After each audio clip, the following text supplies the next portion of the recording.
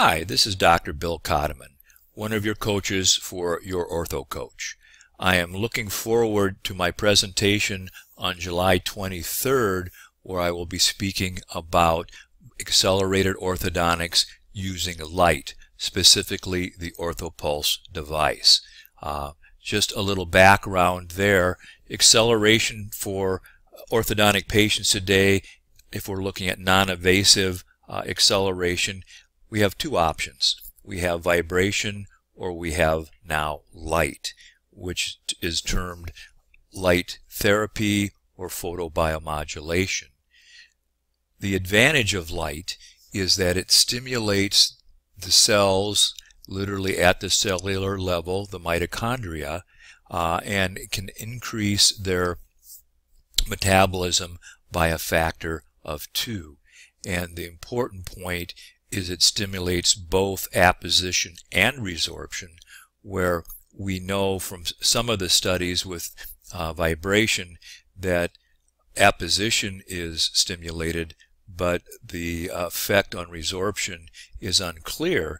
In other words, we don't have both going on, so in theory at least, photobiomodulation may move teeth more quickly.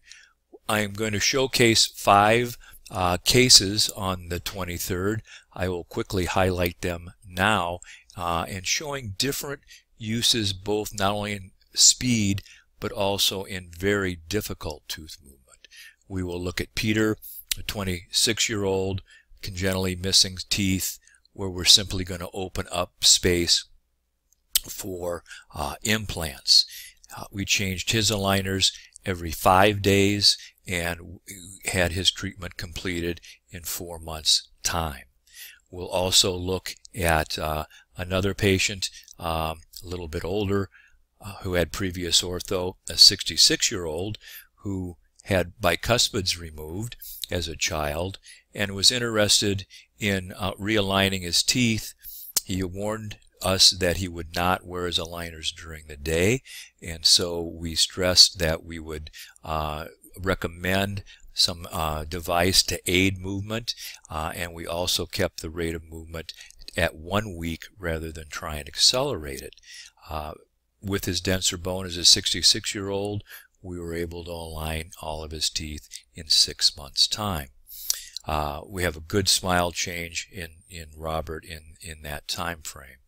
We'll look at Jessica, who had spacing and a diastema in the upper and flaring in the lower, and she was in somewhat of a rush to have treatment, and so we treated her in 9 weeks by having her change her aligners twice per week. We'll also take a look at another restorative case in Sarah coming up here, and she is a 35-year-old and missing teeth as well, and we were going to open up space for implants in the posterior. She was also a very challenging patient in that we did some poor diagnosis on my end as far as aligning the spaces the way we wanted to. So we did have multiple refinements, but even with multiple refinements at changing 3.5 days per aligner, we were able to treat her whole case in 15 months' time, where it would have been easily a 2.5-year treatment otherwise.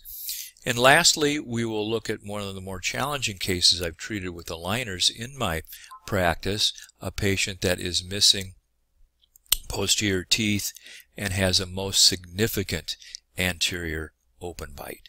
And again, because of the challenge, we started with 1-week changes. We then went to 5-day changes, and ultimately we did do 3.5-day changes, and in a matter of 15 months had an incredible change. So all of these cases will be highlighted and explained in detail on July 23rd. So I'm hoping that you can join us for that, and also realize that the webinar will be on file to view at your leisure and download anytime. Thank you very much. I'm looking forward to talking to you in a few weeks' time.